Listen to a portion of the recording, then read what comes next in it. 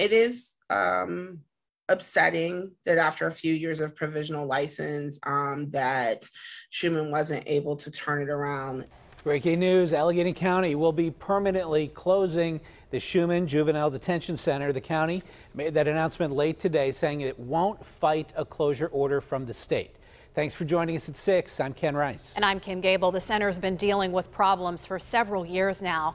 KDKA investigator Andy Sheehan has been reporting on those troubles. He reveals what forced the state's hand, new at 6. After years of violations and provisional licenses, the state said it had seen enough and ordered Shuman shut down.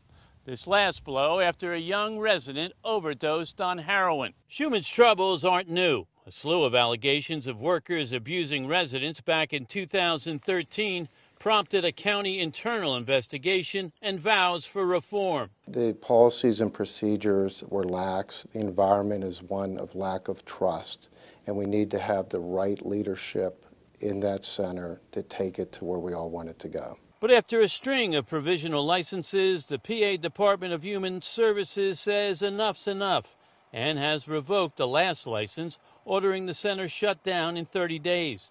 This after a new report of a resident overdosing on heroin.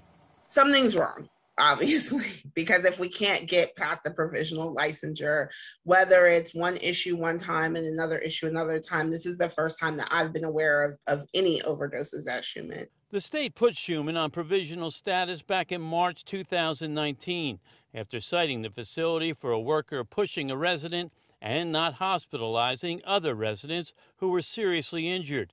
And it issued a second provisional when the center failed to notify the state of a resident's suicide attempt.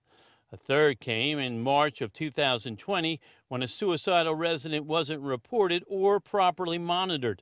And a fourth provisional license was issued just last month after a resident overdosed on heroin and had to be revived with Narcan. The state moved to revoke the license last week, reporting that another resident had not been giving his or her required medication for weeks, citing the county for, quote, continued failure to follow regulations and failure to improve on past violations. People may lose their jobs. Children are in an unlicensed facility. Duquesne law professor Tiffany Sizemore, who runs the Youth Advocacy Legal Clinic, fears Shuman residents will be moved to other counties where parents could no longer visit them by bus. I don't think our courts, our judges, our attorneys, our parents want them in neighboring counties. So my hope is that Shuman can do what is necessary to get their license back. Now, the county did have 10 days to appeal, but late today decided no, it would close the center down permanently. Reporting at the Shuman Juvenile Detention Center, Andy Sheehan, KDKA News.